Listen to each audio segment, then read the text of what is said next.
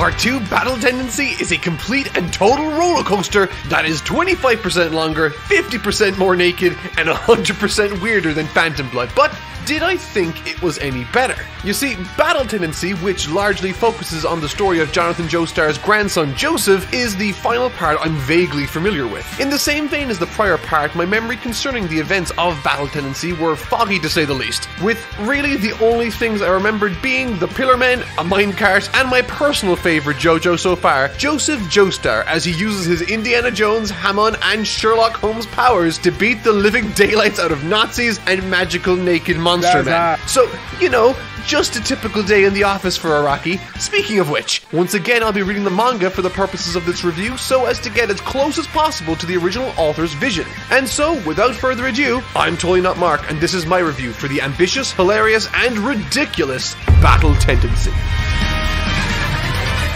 Like a bloody storm, I took you like a bloody stone. 血脈に刻まれた因縁に浮き上がる消えない横りの絆を握りしめて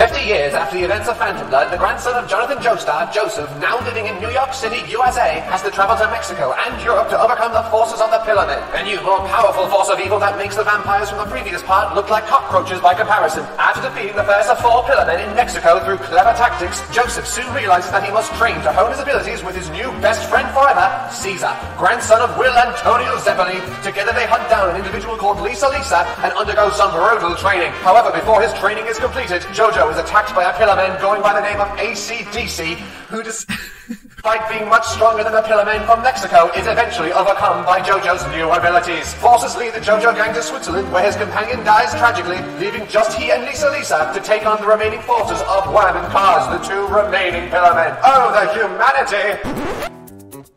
So, this video was a little harder to make. You know the way that Phantom Blood was pretty simple in terms of its story? 2 boys grow up together, one good, one bad, and somewhere in there, the bad guy puts on a demon vampire zombie mask to make himself an immortal lord of the underworld, while the good guy does some breathing karate to stop him. You know, like I said, a simple story. Well, this one is a lot more complicated. You got the grandson of Jonathan, the Joeseph Joestar character, living with his grandma Irina and good friends with Speedwagon, who is also an oil tycoon that goes to Mexico to see a large naked man in a stone pillar, but gets captured by the Nazis who want to do experiments on the naked pillar man, and once Joeseph finds out about this, he gets angry and hops in a motorcycle before fighting a cape in the middle of the desert using only a cactus.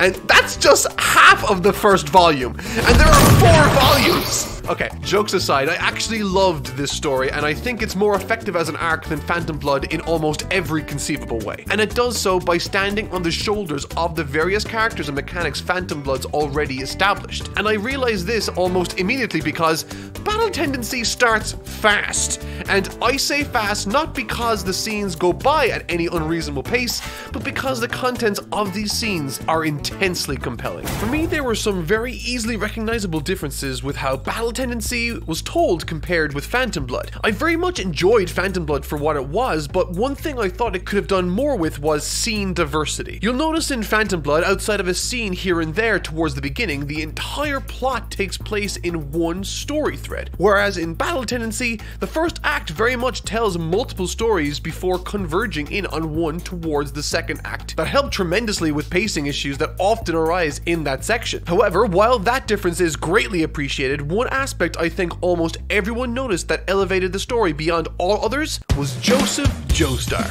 Joe is bae. Even if you rewound the clock back to when I first saw the anime all those years ago, despite my initial time being bad, Joeseph Joestar was always a bright spot in that series for me. Of the 3 JoJo's I had been introduced to during that time, he was head and shoulders better than all of the others for me, or at least I was more receptive to him more than anyone else. Whether or not that will stand true to Jotaro next week is another another question now that I'll be tackling the manga instead of the anime. But for the time being, little 195cm tall Joey Joestar is a tremendously engaging character to me. Similarly to how Jonathan was introduced in Phantom Blood, Joseph's introductory scene offers up a lot of information about who he is as a character, and I think this is something Araki has done phenomenally well in the past as well as here. In his 2015 book, Manga in Theory and Practice, Araki spends a considerable amount of time expanding upon and delving into his process when it comes to writing a particular character, creating spreadsheets of common attributes like their height, weight, and birthday, but also traits that might be a little bit more obscure,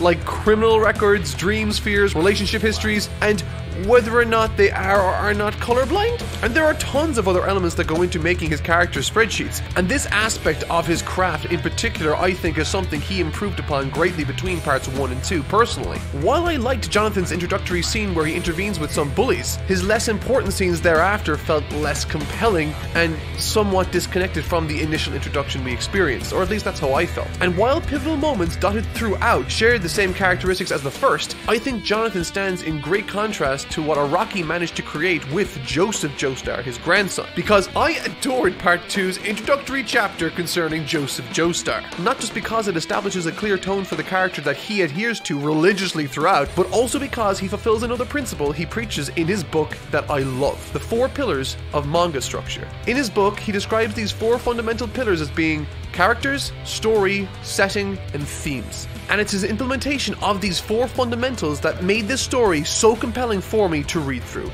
He says, when creating a manga, it is incredibly important not to simply draw on a whim, but to be conscious of the 4 fundamental elements as you draw. Am I making good characters? Is my story acceptable? Am I drawing a coherent setting? Are my themes consistent and steady? And with that quote in mind, you'll notice that in Joeseph Joestar's introductory scene, it takes care of all of these qualities while also helping us form a clear understanding of who Joe is as a character.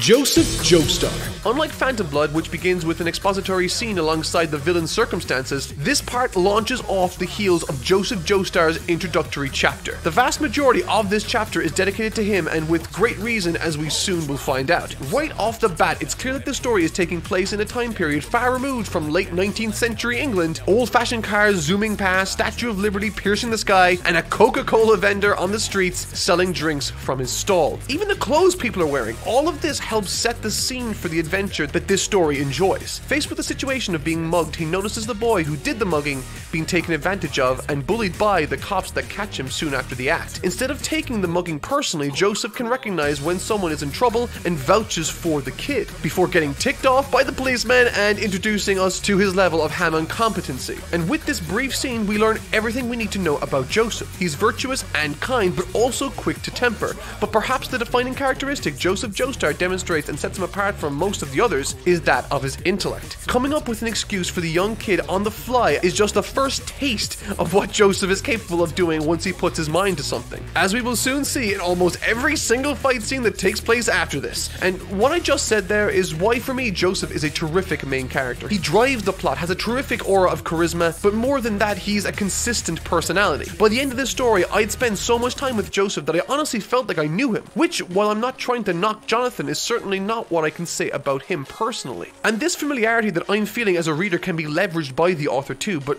more on that in a little while. Secondary characters. If there was one thing I thought JoJo's Bizarre Adventure lacked in part 1, it was interesting or compelling secondary characters. The young friends Jonathan had, his father, the police, and even Zeppeli to a large extent lacked specific elements that prevented them from being compelling within the story. Though I will say Zeppeli is easily the most well-realized side character in part 1, but even in saying that, he isn't around for very long, and when he does pass on, it didn't really affect me in any strong or appreciable way. I mean, if one of your 3 strongest supporting characters after Speedwagon and Zeppeli is a dog with no speaking lines, it makes you wonder if something might be amiss here. With that said, however, secondary characters in battle tendency play a significantly larger role, with the connection I felt to those characters feeling far more potent than the story that came before it. But something I think is worth noting, as I mentioned towards the beginning of this video, battle tendency is fantastic, but it is helped tremendously by legwork Phantom Blood has done to establish characters like Straight, Straits, Speedwagon, and the Zeppeli family line, as all of these characters are either directly present in the story to elevate the existing main character Joeseph, or their effects are present to affect their lineage. And I think it's important to mention the side characters here because the side characters in JoJo's Bizarre Adventure actually carry most of the emotional weight from story to story, or at least early on. As far as I'm aware, given my limited exposure to the series, each new part boasts a new main character, and so when that new guy shows up and is in the process of winning us, the audience, over, we can still feel a connection to this new material despite the old main character having taken a backseat, because we still have a connection to the familiar faces we see on the sidelines. I was delighted to see Speedwagon and even Straits in this story, and so in addition to erasing the need for expository dialogue dumps explaining who all these characters are, we can instead focus on the plot, which is made all the more streamlined thanks to these individuals. And by the way, the pacing in this part is amazing. At no point was I even remotely bored. There's always something to be looking forward to or immediately happening. Straits, whom we met in the very first part, for example, is still kicking around with Speedwagon. It's awesome to see familiar faces and, well, okay, sort of. It's been 50 years and Speedwagon looks much older, however Straits only looks marginally different thanks to the Hamon he's mastered to help him retain some of his youth. And despite him being a character that fought on the side of good prior, this character in Straits is used as the first minor antagonistic force in the story, and one for Joeseph to really demonstrate where his strengths lie and where his weaknesses are. Having gone to Mexico with Speedwagon to investigate some ruins, Straits ends up taking out everyone including Speedwagon, seizing the opportunity to wear the mask and transform into a vampire. Returning to New York where JoJo is to confront him, this is the first main fight of the story and one that pits our hero against one of the main monsters from the last part. And this all takes place in the first few chapters. The pacing in this story is honestly nuts, with the fight that ensues being even better. The fight scenes. There are two sections of fight scenes in this story, or at least two that I recognize. The pre-training arc fights and the post-training arc fights. And both are great for different reasons, so let's take a look at the pre-training arc stuff first, starting with the first major battle Joeseph has in the series with the newly young and vampiric Straits. Straits versus Jonathan Joestar. I won't harp on about it for too long, but this is probably the most perfect a first fight could be for a series like JoJo's Bizarre Adventure, but more specifically for battle tendency. Similarly to the encounter with the policeman we get with Joeseph in the first chapter, this fight reinforces everything we've learned to be true and consistent with the character of Joeseph in far more obvious ways. One aspect I didn't much care for beyond a few interesting set pieces in Phantom Blood was the nature of its action. While I didn't feel it was bad, I certainly didn't feel like it had any significant connection to the character of Jonathan. But if there's one thing I can't fault battle tendency for, it's failing to be memorable. Joeseph pulling a Tommy gun out of thin air, throwing a grenade at him only for Straits to realize that the grenade that he threw back at JoJo was attached to many other grenades on his back, all certainly elevate the level of absurdity this story bathes luxuriously in. There's an almost slapstick comedic quality that accompanies this section, along with the intrigue that's obviously there as we see Joeseph learn more and more about the world he's entering into. それでたった一つの策とはこっちも足を使うんだ足をどうやって逃げるんだよ In this fight, it becomes apparent that what sets Joeseph apart isn't his use of Hamon, his physical prowess, or his personality even. Instead, it's his intellect. His ability to deconstruct problems on the fly and come up with more and more abstract solutions to help him achieve victory in ludicrously absurd ways. Santana versus Joseph Joestar. I think of all the action sequences in this first half, this one was probably my favorite. There was a fantastic element of mystery to it, the setting being that of a secret military World War II bunker conducting experiments on the otherworldly being, as it time and time again demonstrates that it's far beyond the understanding of anything they have anticipated. With the creature known as Santana demonstrating to us what exactly it was capable of when it took out the vampire enemy that gave our heroes so much trouble to deal with back in Phantom Blood, and it does so with ease. Elevating the scene further is a German soldier higher up from the late 1930s whose allegiance I am specifically trying to avoid saying lest I get struck down by the demonetization gods of YouTube. His name is Stroheim and he is likable, I think? Well, at least not at first. After capturing Speedwagon, who's alive by the way, and after dealing with the disaster this experiment turned out to be, Joeseph arrives in the nick of time to save the day, and well, okay, sort of. He's there to save Speedwagon and really has no qualms with Santana initially, but eventually things elevate to a considerable degree. And despite the sinister elements that make up this fight, it's actually really exciting and not dark at all. In fact, it's kind of light-hearted. Pun definitely intended with that one. In essence, this fight acts as exposition done right. We learn a great deal about who the Pillar Men are, what they can do, and what's their weakness: sunlight. And in addition to JoJo utilizing his intellect in creative ways once again to gain the upper hand, Stroheim makes a tenacious play that allows the sunlight to pour onto the weakened Santana. 1 down, 3 to go. Pillar Men versus Caesar and Joseph Joestar. It's during the lead up to this section that the main groundwork set up for the supporting cast is beginning to take shape. Joeseph and Speedwagon travel to Rome to meet a descendant of Zeppeli, and his name is Caesar! The relationship JoJo establishes with Caesar is the closest thing this arc gets to compelling, emotional, and memorable character writing. And that's not necessarily a bad thing. I adore JoJo and Caesar's blossoming bromance as they overcome the various challenges that sprout up before them. Caesar Zeppeli has a clearly defined character which is enjoyable and early on acts as a terrific foil for JoJo to bounce off of. He's tremendously adept with Hammond mastery, and so for the short term, immediately after meeting, represents a goal for JoJo to reach for and something for us the audience to latch onto for JoJo. Soon after, the fights that take place with the Pillar Men are fittingly ominous at first, insinuating the pecking order of the monsters Wham, AC/DC, and Cars. The two fights that take place concerning Caesar and JoJo versus the Pillar Men are both great at highlighting and serving the JoJo character and what sets him apart from pretty much any other qualified person in this instance. It's not his Hammond, it's his grit and intelligence, the same attributes that gave him the edge in every fight that he's taken part in. The fact that he's besting people, utilizing his unique characteristics, make us feel all the more invested and connected to what's transpiring on screen. We understand and recognize that this is the element of his personality that works for him in fights, and if this particular element to his character is overcome, we know that he doesn't really have much else up his sleeve.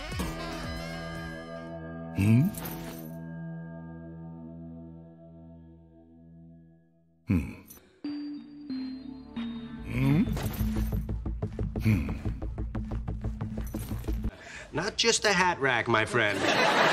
One drawback to this encounter is that it very clearly, at least for me, is there to serve as exposition for the Pillar Men. Now, I praised the previous fight for doing it right, so what did this one do wrong? Normally, this would be fine, considering it also acts as a springboard for the story to launch into a JoJo training arc, but because the Pillar Men consistently remind us of what their motivations are through dialogue to get the ruby, to conquer the day, etc., this being reiterated over and over stood out to me at times as clunky storytelling. It's only a small thing, but it's something I thought was worth mentioning. Moving on, I actually really like the fact that JoJo had to bluff his way out of the fight with the Pillar Men. This is a callback to the gambling contest with Caesar he shared with him in the scene before. He wanted to prove to Caesar that he was the better of the two, and right as the fight ends, despite his trachea and heart being tied up in poisonous rings, he managed to show Caesar his chops and impressed him. One other clear advantage to this particular scene is that it establishes a time limit of 30 days to defeat the Pillar Men before the poisonous rings kill him and they achieve their goal.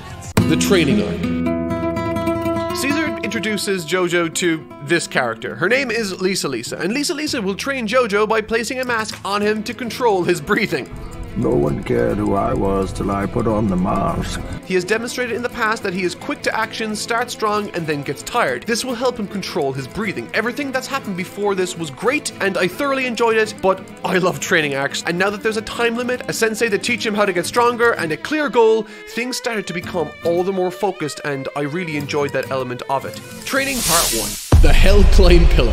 The Hell Climb Pillar is a massive hole coated in oil, and they need to climb out of this thing using only their Hammond. And it's simple and easy to understand tasks like this that I knew would again highlight the resourcefulness and tenacity of Joseph's character. And by the way, I'm aware I'm bringing up his character consistency a lot, but really this is what the story is constantly in service of largely with a lot of its scenes. They are designed to have Joey Joestar bounce off of the surrounding cast or environment in an effort to reinforce himself and to bring forth conflict. In this particular challenge, Caesar is clearly more advanced, but once again JoJo's best performance comes when he's thinking abstractly. However, Lisa puts a stop to that behavior. JoJo is now in a predicament where he can't think his way out of this. He simply must think linearly and overcome this hurdle the way it was designed to be overcome. I love this scene not just because of the philosophy that it employs, but also because JoJo manages to overcome this particular trial by adhering to the rules while also applying abstract thought to overcome the problems that the challenge presents thereafter, leading him to completing this trial in a manner no one has performed form before with the help of Caesar too.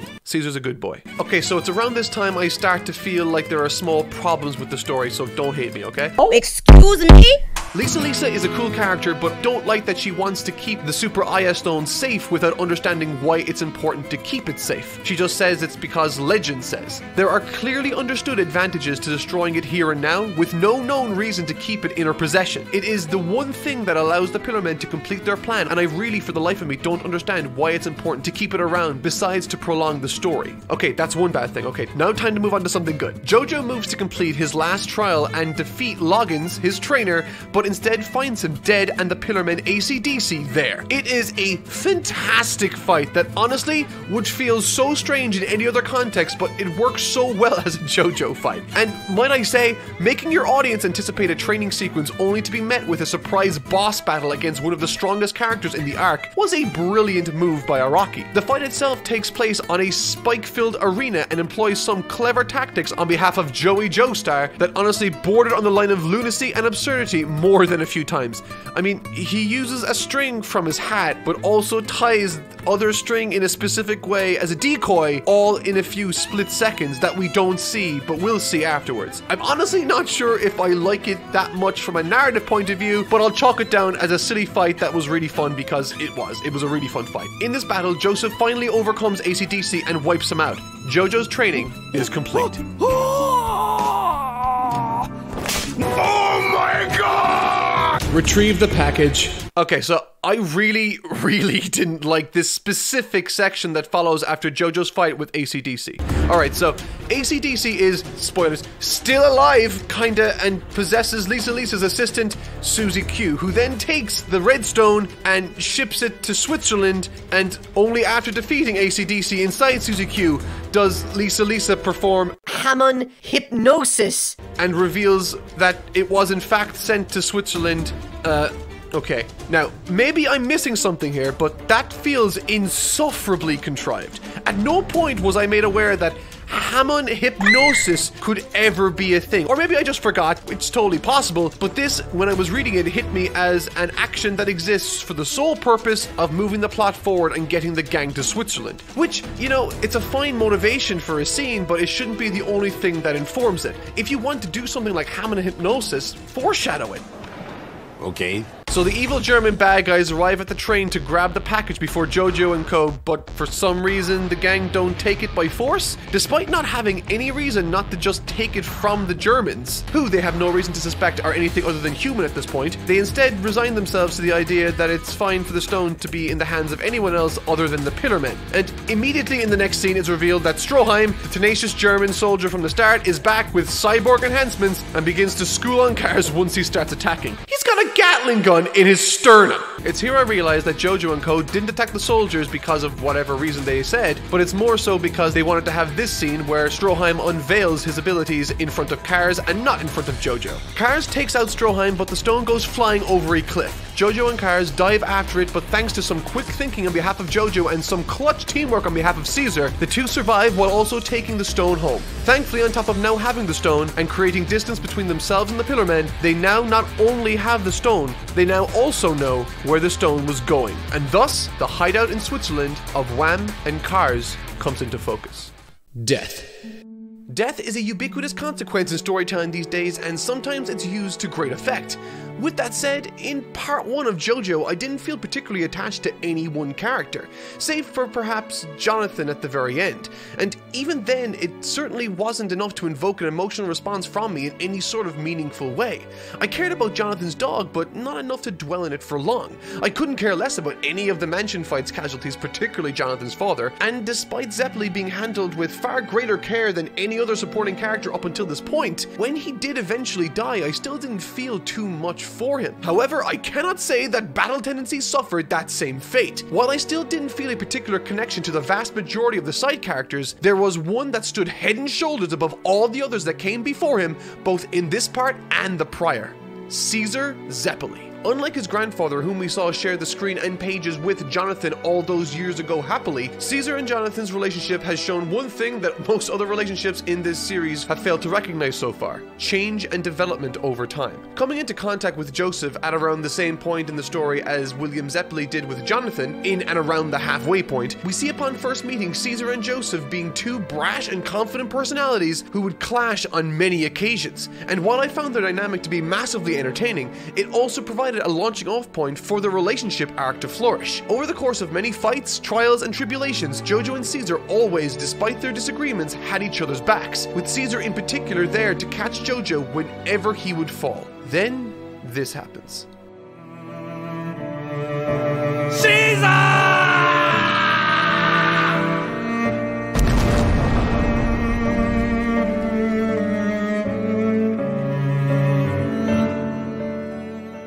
Alone, the young Caesar Zeppeli fell to the power of Wham in a hard-fought battle. The framing and paneling throughout this story has been of a high standard, but this section here in particular, it's clear there was a lot of attention given to it. The details of when Caesar fought, is slain, and ultimately discovered by Lisa and Joeseph thereafter are all fittingly evocative of the emotion they wish to capture. And somewhat ironically, JoJo has spent the duration of this arc trying to better himself as a fighter, to not blindly charge into battle on some emotional whim. And while he does achieve that throughout the duration of this tale, Caesar unfortunately makes that very same mistake, and pays for it. It's a terrific scene, and it's probably for me the most memorable moment in all of the story, save for perhaps one moment that follows soon after.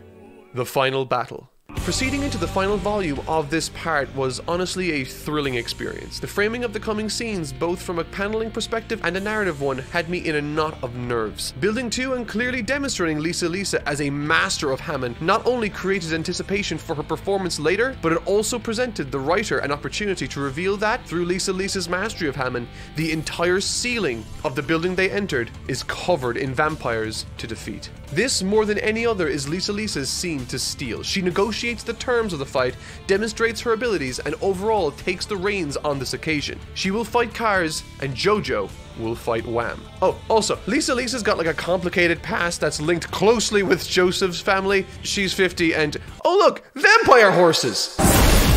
The Jonathan Joestar versus Wham battle is fun as all hell, but really the moment that stood out to me the most was when Joeseph fastens Caesar's hachimaki onto his head. It's short, but it's a quiet moment signifying that Caesar will be fighting with him, made all the more clear as the last thing Caesar did before passing on was leave his remaining life force to JoJo, much like his grandpa did all those years ago for Jonathan. And if I'm being honest, this fight right here is peak Jonathan Joestar. He's cunning, he's confident, and he looks damn good. Look at the scarf and hachimaki. And this outing he has against Wham demonstrates just that, implementing everything that made all the prior fights with him so compelling to begin with. It's got some truly stunning visuals, more twists and turns than any other fight presented to us thus far, and really made Joeseph feel like some sort of crazy genius. This is the most involved fight in the entire arc up until this point, and one that makes full use of all of Wham's established abilities, with an ending that ties back to its beginning. At the beginning of this battle, JoJo asks quietly to himself that Caesar be with him in this outing. And JoJo, in this final fight, quite literally could not have won if not for what Caesar physically and emotionally left behind. Igniting the fire that consumes the arena, Caesar's hachimaki envelops Wham, acting as the emotional high point and my personal favorite part of this spectacular fight, encapsulating everything I love about JoJo: its style, humor, creativity, and heart.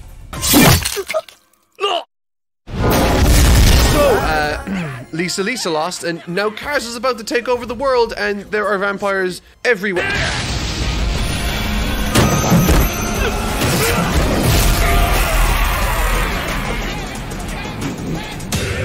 Oh, okay. Didn't expect that at all. Don't even know how they managed to find them, seeing as everyone who knew where they were has either died or is knocked out, and I guess Araki didn't know either because he moves on from this scene almost immediately. Seriously, Stroheim shows up and JoJo's battle with Cars begins like 2 pages later, but who cares?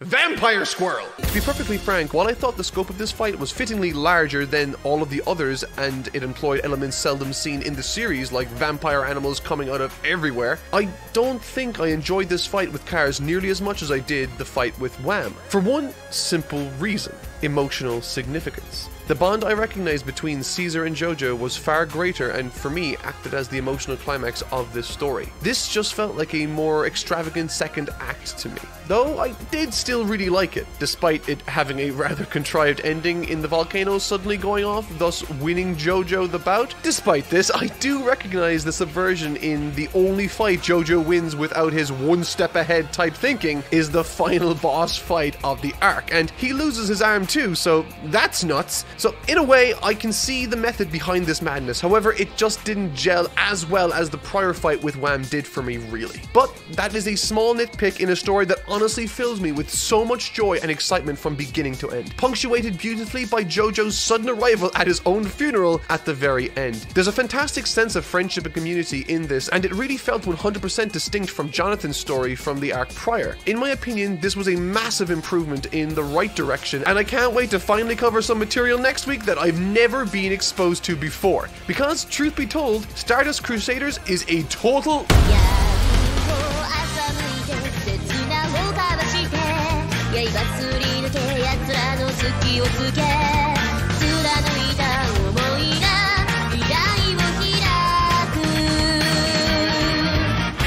Like a bloody stone